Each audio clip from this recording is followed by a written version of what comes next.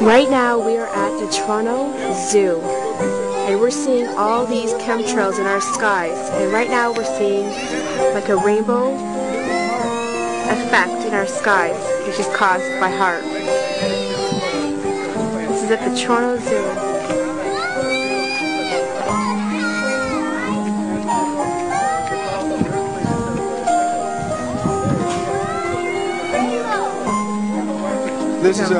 This here is a demonstration of HAARP weapons up in the sky, and here inside of Canada in Toronto. And this is one of my first hands-on experience of the HAARP weapon being used in the ionosphere, sending electromagnetic waves inside of the sky. And this is what we all seen inside of China the day before. What time is it? What the time now happens to be around 12 o'clock, I believe.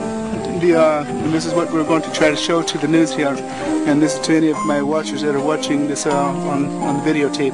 And we're actually doing this now, and this is all live right now happening.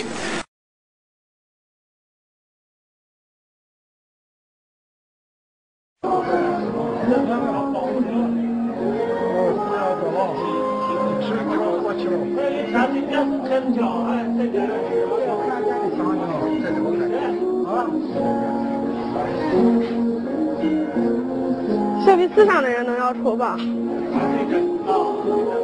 这东西是个方向问题，你打其他方向看不到。有光线的折射嘛，太阳折射就是在用在折射的太阳光嘛，应该就是。